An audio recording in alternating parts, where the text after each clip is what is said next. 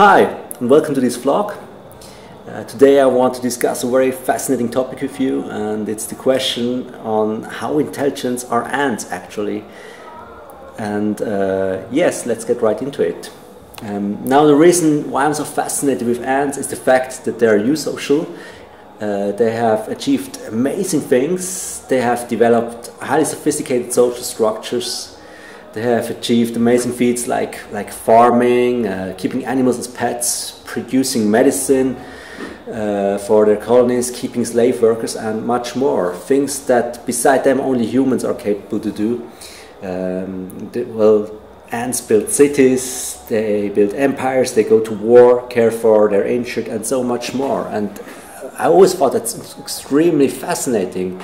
And the more I knew about ants, the more fascinated I was. I started to read about them, studying them, watch every documentary about them, and eventually even starting to keep them as pets, so I could observe those things with my own eyes.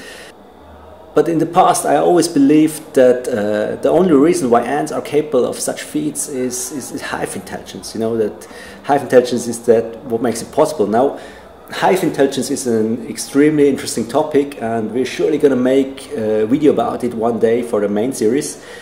What it basically means is that a group of ants is capable to make smart decisions, decisions that an individual ant could never take.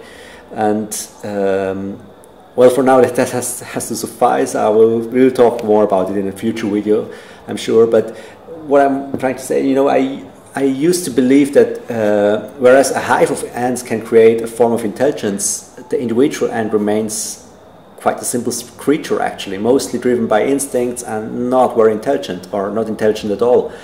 But I've been keeping ants now for a while, and I have made some fascinating observations. I've seen ants solving simple problems without the help of other ants, and I also observed that different ants of the same species, sometimes even the same colony, had different behaviors or showed different behaviors. Some were more aggressive, some curious, some would be easily spooked, and so on. Just different kind of behaviors. And now, a month ago, I read an article, and that's what I want to talk about. Well, it's actually the starting point. It came out in May, and it really captured my interest. And it's an article based on a study that has been made at Michigan University. I'll put the link to the article in and the study is based on in the description of this video. This article is not directly about ants, but it still might have some implications on what we believe to know about ants. Now, in this study, scientists were able to prove that paper wasps, some species of paper wasp, are capable of some sort of logical reasoning. And this is a big deal because, at least as far as I know, this is the first time that this has been shown for insects. You know, it has been shown for other kind of animals like monkeys and birds and so on in the past, but it's at least to my knowledge, it's the first time for insects. And I don't want to talk about the whole article right now because since it's not really about ants but about wasps. But I really recommend you to read it since it's fascinating. It's extremely fascinating. However, there is one sentence in the article that really stirs my imagination. And one of the authors of the study said, I quote, "This study adds to a growing body of evidence that the miniature nervous systems of insects do not limit sophisticated behaviors." And now I know this study was about wasps and not ants, but ants are very closely related to wasps, and what is the case for wasps might also be possible for ants. So I do hope that there will be studies for this about ants in the future. So if you're a student looking for a topic for your dissertation, maybe consider it. It would be great to have something like that. Anyway, this study at least opens the possibility that ants might be more intelligent than we have realized so far. That they might it is possible that they might be capable of some logical reasoning. And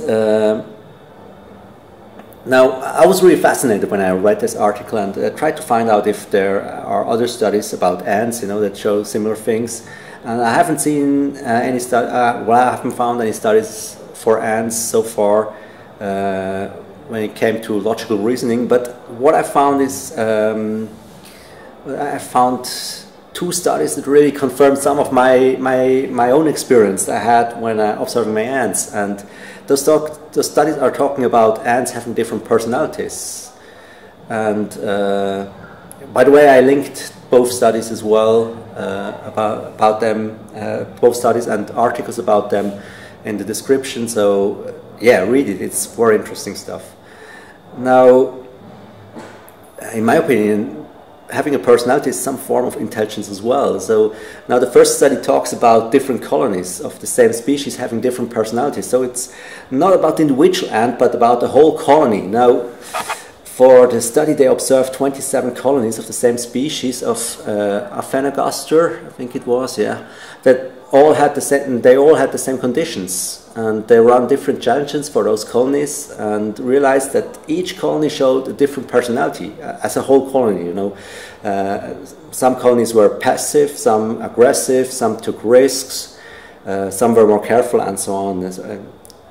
And the fascinating thing is they repeated the test with the same colonies 11 weeks later and realized that the personality traits of the colonies remained consistent. So that in itself it's extremely fascinating, and in my opinion cannot only be explained with hive intelligence. It's yeah, how comes? How do they form their personalities? That's very fascinating. Now the next study I want to show you goes even a step further. They are talking about the personality of individual ants. This study has been made with Temnophorax species, and they observed how individual ants behaved when it came to finding new locations for the nests. And they found out some ants were very easily satisfied, while others were more picky when it came to new nest locations, and others seemed to never be pleased at all. So they were the same species, they belonged to the same colony, but still they showed different personalities. And this explains a lot of things I have observed in the past, and it really stirs the imagination. You know, we still know very little about what's going on inside the head of an ant, but I'm pretty sure it's more than just instincts by now. Now I'm not claiming that those ants are little Einsteins. I've seen my ants doing extremely stupid things in the past, and yeah, but still there might be much more going on than we have so far realized. And now we still know very little about the intelligence of ants, and future studies might reveal more. But for now, we can only imagine how the world must look like through the eyes of an ant, and what's going on inside the head of an ant, you know. But it would be fascinating to find out more in the future. Yeah, and I hope I was able to share some of my excitement and fascination about this topic. And yeah, if you enjoyed this video, please leave a like. If you have questions you want me to answer in the future vlog, or ideas for topics for future vlogs, please write a comment. And if you want to see future videos, subscribe, and yeah, hit the bell icon. And thank you very much. See you next time.